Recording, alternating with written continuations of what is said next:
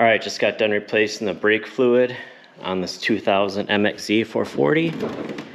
And what I want to do next is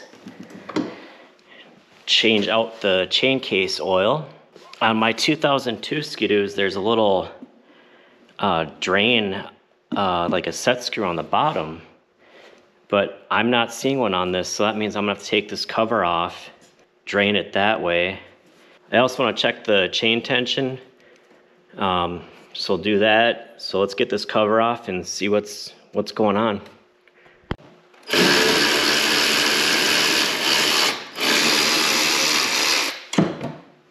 So there's 4 bolts holding this cover on. I got all of them out. This one down here is a pain. So let's pull this out, and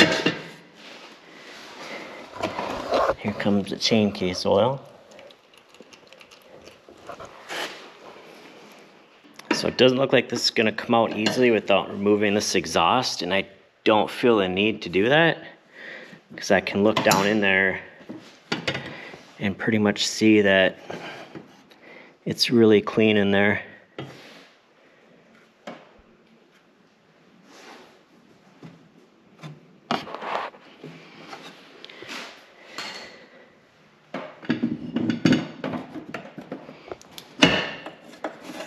And the chain tension looks like it's pretty good. So I'm not gonna mess with that.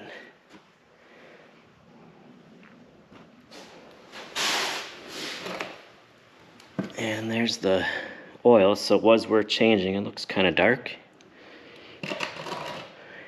Okay, so I'll go ahead and put this cover back on. The gasket looks in good shape, so I'll reuse that.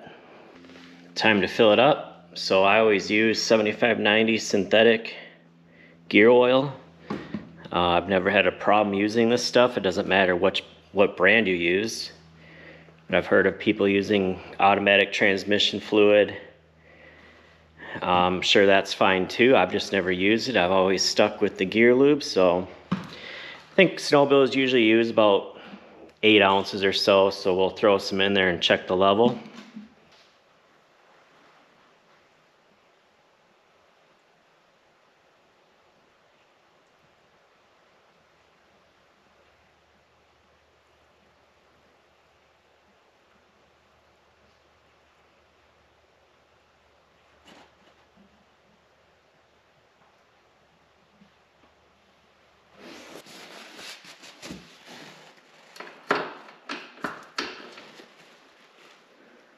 And it looks like it's to the top of the line, so the level should be good. Okay, that should do it for this video. Stay tuned, I got more projects for this thing. I got some new oil lines I'm gonna put on, and I got a tachometer off of eBay that I'm gonna install. And I'm gonna replace the pickup line that goes in the tank. So got that and more coming, so thanks for watching.